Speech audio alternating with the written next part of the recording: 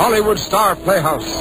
Tales of suspense, thrills, adventure, by Hollywood's finest writers with Hollywood's top stars.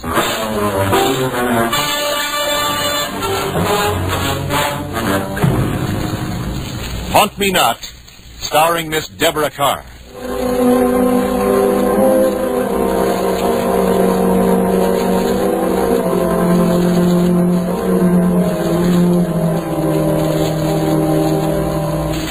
What's so frightening about a girl driving her car across the continent? Well, suppose I do have a flat tire or something goes wrong. Why, Janice, you can just charm some man into helping you out. Men are your best cards, my dear. Until it comes to murder. I hadn't the slightest worry or premonition when I swung my convertible west onto Highway 11 out of New York. At Harrisburg, I picked up the turnpike and headed toward Pittsburgh in an early dinner. It began to rain when I switched to Route 40 for Columbus, Ohio. About an hour outside Columbus, I pulled into a typical, friendly little roadside eating place for some coffee. There was only one vacant stool at the counter. Yes, ma'am. Yes, ma'am. What'll it be? Coffee, please. No sugar or cream. Coffee straight, okay. Gee, sure sounds like the storm's growing, doesn't it? Hey, you. Yes, sir? How about a piece of apple pie? Yes, sir. Coming right up. Here you are. Here's coffee, man. Thanks. How far are you driving? Los Angeles. Yeah? All by yourself? It's been done before. Well, yeah, sure, but California's a long way. A girl like you must get mighty lonesome. I've got a radio in the car. Well, yeah, but still a good-looking gal like you that apple pie? Yeah, cutting it right now, mister. That convertible outside yours? What? I said, is that convertible your car? Why, yes. I like yellow cars. Well, thank you, Yeah, this apple pie will bake you. Hey, mister. Wait, here's your pie. I changed my mind. Yeah, with a hamburger at 50 cents. I left it on the counter. Gee, I get more characters in here. Hey, you notice that red beard on? Nope. What's a guy want with scraggly whiskers unless he's in the movies or something? Huh? Well, what do you think? Well, it ain't just as though he needed a shave. Boy, some character. You know something? How much was the coffee? What? Oh, dime. But now look, baby, if I was you traveling alone at night... Here you are. Good night. Yeah, well, hey, wait a minute. What's the matter? I say something? Good night. Okay. Give my regards, L.A.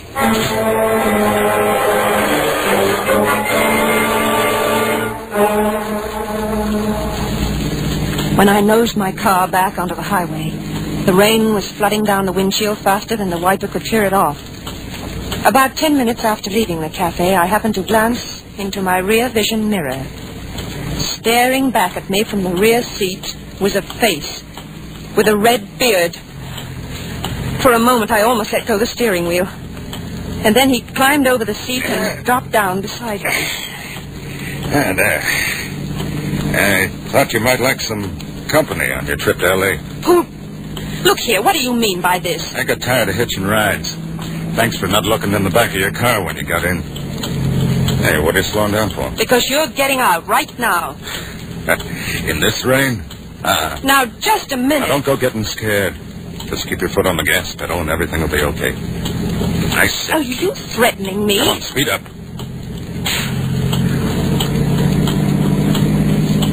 That's better. Miss Horton. No, you found the registration slip. That's right. Gotta keep that glove compartment locked. Janice Horton. Let's make it Janice, huh? Let's keep moving. I'm not really going far. No? How far? Just to Columbus. You told that counter clerk it was L.A. Well, it's not. I'm staying with friends in Columbus. We're almost there now. Yeah, I know. Too bad about your friends, though, isn't it? Why do you say that? Because you're going to have to disappoint them. You ain't stopping in Columbus. I certainly am. You can't prevent me. You want to find out, baby? Just keep driving. Stop arguing. How about some music on the radio? Now you're acting the way I like. Sure, go ahead. Little music will keep you from sitting here wondering what... Dispatchers from Korea and the truce headquarters at Panmunjom. And now for news nearer. The headline story again comes tonight from Cleveland. Police are still looking for the man who burglarized the J.J. Manufacturing Company and killed the night watchman. Turn it off. But you said... Turn it off. Don't turn it on again, understand? Yes, I understand. You know something? You're real good looking when you're scared. Yeah, I think we're going to get along okay, real okay. Please, I need room to steer. What's the matter? I bet you've let guys get closer than this before. Sure, you're the kind that can't keep them away. Oh, but you could, Janice. You've always been able to handle men just the way you wanted. Until now. Perhaps if you played up to this one. Perhaps if you could throw him off his guard. So, I smiled at him. I let him put his arm around me and tried not to shudder when he did. But he knew what was going on in my mind. When we reached the city limits of Columbus, he made me detour through the residential district where there were no traffic police. Then we picked up the highway again on the west side of town. The rain stopped and the moon came out. We went on and on into the night. See that gas station up ahead on the right? Yes? You're going to pull in and fill her up. I'm going to make a phone call. Yes. All right. You like the idea, huh? Don't think you're going to talk to the station guy because I'm going to be right alongside of you every second with this. Please, put it away. Please. Does the gun scare you, huh? That's good. Now pull in.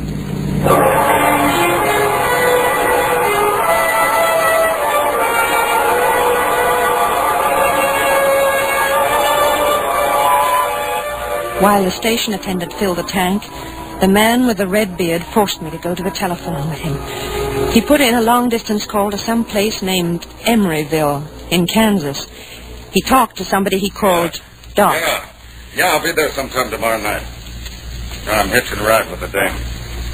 You'll see me. The yellow convertible with New York plates. The girl's name is Janice. Janice Horton. Took 14 gallons, man. That's $3. I have a credit card. Oh, then I'll write it up. Okay. By the way, are you done with this newspaper? Yeah, sure. You want it? Thank you very much. When the attendant gave me the charge slip, instead of writing my name, I scribbled 3 words. Help. Get police. As I handed it to him, the man with the beard grabbed my arm and took me back to the car. While he was climbing in beside me, my eyes raced over the front page of the paper. Yes, there it was, his picture, and the headline, Fugitive Killer. Silently, I prayed that the man at the gas station had seen the picture in the newspaper and recognized him. And please, oh, please let him read my charge slip. Too bad you had to go and get that paper. Why do you say that? Cut the innocence. Let's see how they wrote me out. Cleveland police are redoubling the search for notorious gunman William Red Krieger. Witnesses of yesterday's robbery and murder believe Krieger was aided by an accomplice. As yet unidentified accomplice. That's you, baby. What? You're my accomplice from now on. I can't let you get away from me now that you're wise, can I? Oh, you must be crazy. This is kidnapping, and when the police catch up with you... Yeah, sure. Supposing they don't. Oh, they will. We'll see. You know the town of Emeryville? No. It's right in the middle of Kansas, Route 40. Just a few houses, general store, and all-night garage. So we get there tomorrow night. We can't make it to Kansas by tomorrow night. Why not? Oh, I've got to sleep. I left New York this morning. I've been driving all day. I've got to get some rest. I told Doc I'd be in Emeryville tomorrow night. And it's going to be tomorrow night, see? Yes. Tomorrow night. You see, all you need is a boss. You've been looking for a guy like me all your life, baby. Come on, smile. Tell me I'm your dream guy. Oh, huh? you are. Not married, all right? You don't see a wedding ring, do you? No. Smart girl. Hey, what's so important for you out in L.A.? I'm going to spend my vacation out there with my sister. Were, baby, you were. Now something better's come along. Me. Hey, what's that? A motorcycle. Behind us? Right behind us. I think I raced him so you can hear his siren. No, you don't. So the police wouldn't catch up with you, Mr. Krieger. You're too smart. Sorry. You're not giving me any more orders. As long as you feel this sticking in your ribs, I'm running things, see? Now, maybe this cop is just cruising, so no speeding, no swinging over the white line to get his attention, understand? Understand? Look up ahead, Mr. Krieger. See all those cars stopped there? Roadblock. Yes, roadblock. Turn around. Turn around. With that motorcycle right behind us? Okay, slow down and listen. This is what we're going to do. When the cops start looking in the car, I'm going to be asleep, see? I'm going to pull my coat up around my face, and you're going to tell them I'm sick, not to trouble me. I'm your husband, get it? It won't work. It better. You won't be around to know it, baby. You see, if I go, you go first.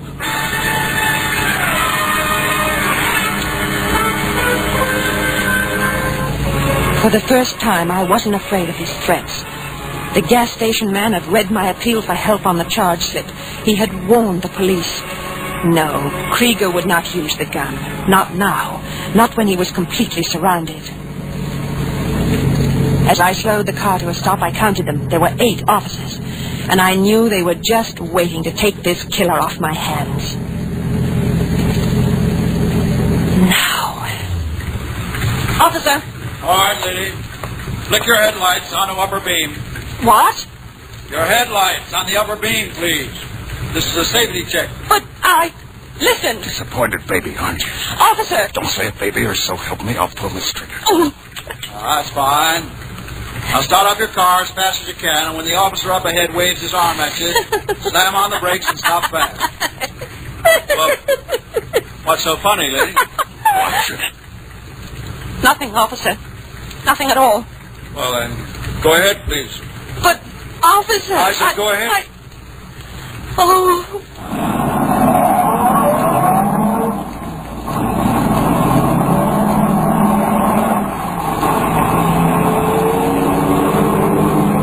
There's the signal. Stop. Perfect brakes, lady. If everybody was like you, there wouldn't be anything to worry about on the highways. Okay, go on. Go on. Go ahead, lady.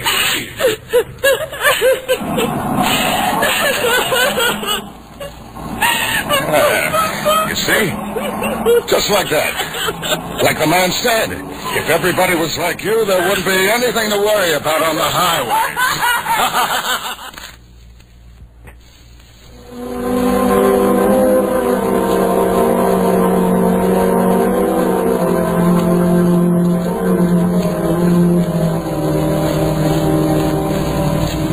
This much I knew. The man who was forcing me to drive him across the country.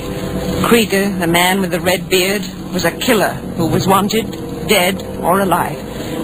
Perhaps sane, very possibly mad. When we'd reach Emeryville, Kansas, and he'd meet his friend Doc, my usefulness would be over, and he would dispose of me. But I drove on. Dayton, Indianapolis, St. Louis. Daybreak came, and noon, and night again. I cried from exhaustion. To sleep, oh, just to sleep. And then there was only numbness. Even Krieger began to crack under the strain. His head would drop forward, and then he would rouse himself and feel for the gun. If only he would doze off long enough. Because I had a plan. A desperate gamble, but... And then, west of Jefferson City, he did drop off to sleep. Quietly, cautiously, I reached to the dashboard and turned off the ignition. Hey, what's going on? Oh, the engine, something's wrong, I guess. What's the matter with it? Well, how should I know? I'm no mechanic. Right in the middle of nowhere. I'll pull over to the side of the road. Maybe you can find out what's wrong. That don't mean I can fix it. What I know about a car... Do you have any better suggestions? Look, baby, if this is something you've... Oh, stop it, will you? Get out and take a look at the engine. Yeah, sure. You're getting out, too. My fingers stand right on this trigger. Well, come on. If you're going to look at the engine, I've got to stay here to release the catch on the hood. It's on a spring, unless I hold it. See? Here it is. Okay. Okay, but remember... Go on, open the hood. All right, but it raises on the other side of the car. He started to walk around the front of the car.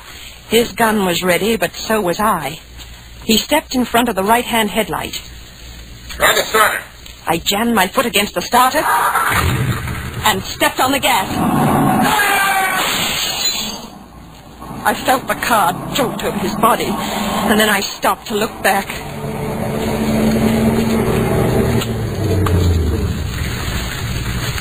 I was free. I was alive. And I had killed a man.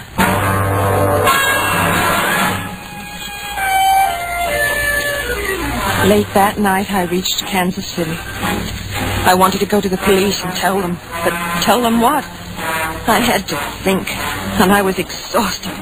Too exhausted to know what I was doing. I checked into a hotel and slept the clock around. The next evening's paper said Krieger's body had been found. Now the police were searching for his accomplice. Yes, his accomplice. And wait. Maybe they wouldn't believe my story. Oh, don't get mixed up in this, Janice. I said you've been through enough. Get to Los Angeles and then forget. Yes, you did nothing wrong, except kill a man. But it was justified. Or was it? In the eyes of the law.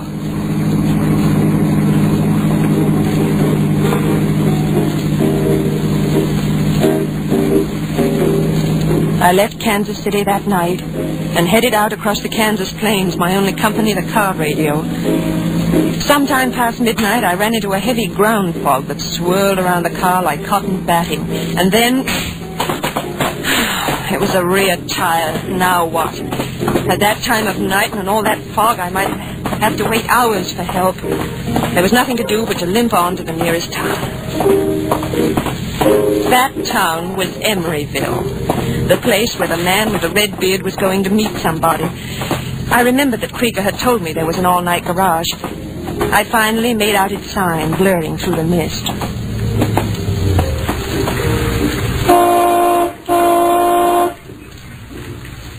Yeah? What do you want? Can you fix me up with a new tire? Guess so. A large man in a rain slicker came toward me, dragging one foot. Then I saw his face. That same horrible, taunting face, with the red beard.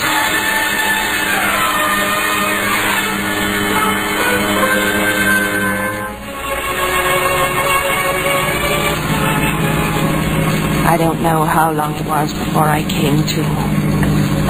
When I did, I realized it was at the wheel. Oh. When you faint, you do it up good. Oh, no. No. You're dead. I put a second-hand tire on the wheel.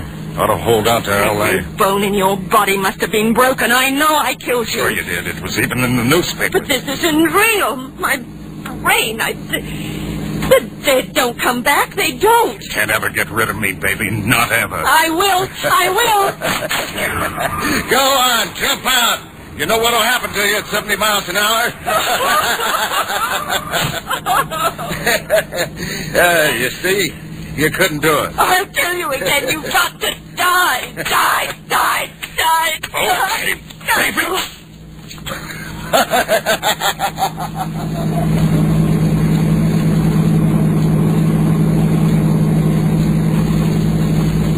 Slowly, consciousness returned, and with it a throbbing in my head from the blow of his gun. Then mild followed terrible mile, across into Colorado, down through Utah, over into Arizona. The car nosed into a small range town, almost deserted except for a few loafers standing in cafe doorways. Ahead of us was a lumbering cattle truck. We couldn't pass, but went slower. Stop! You fool! I dashed toward a man lounging against a street lamp. Help! Don't let him get me. How's that, ma'am? Get me to a policeman. Please, hurry. Oh, Easterner, ain't you? Out here we call him deputy. Oh, no, you're drunk. Oh, man. Hurry, my wife's trouble into this. She ain't no trouble. Just striking up a nice friendship. He's dead. I killed him, and now he's coming back. And a fact?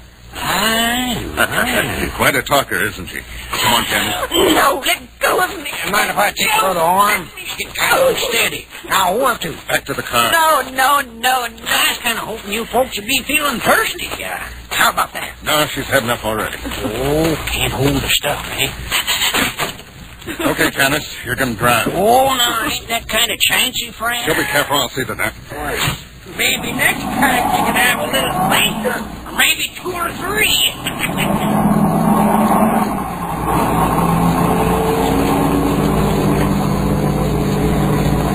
I had lost my last chance.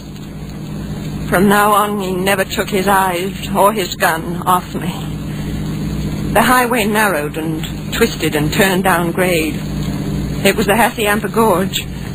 With every turn of the wheels, the question hammered through my brain. What is he? Dead or alive? Dead or alive? Dead or alive? I turned on the radio to try to reach out for some assurance of reality.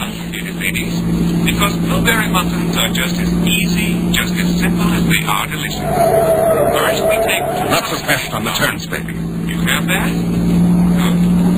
Then we sift it carefully. Then add 3/4 teaspoons of salt. You're trying to ditch us in the ravine. Slow down. A cup of sugar. 2 teaspoons of baking powder. Did you hear me? I said stop. Stop. No, look out. Look out.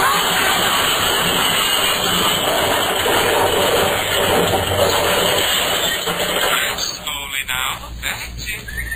And now, ladies, all that's left for you to do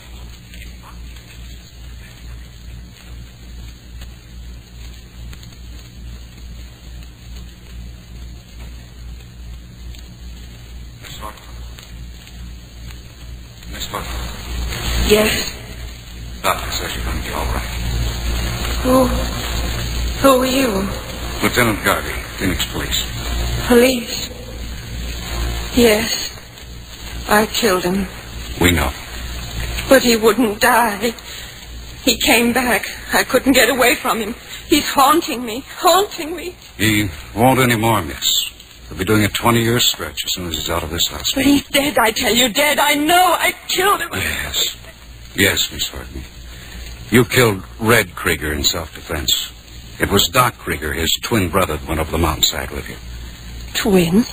That's right. Red's accomplice in the Cleveland killing. He was hiding out there in Emeryville, waiting for Red.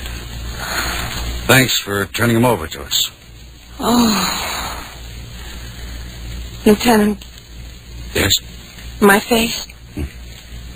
No scar. You sure? Would you like proof? What are you doing tomorrow night? Sure. Thanks, Lieutenant. But it all depends on how long it takes me to reach Los Angeles. By train.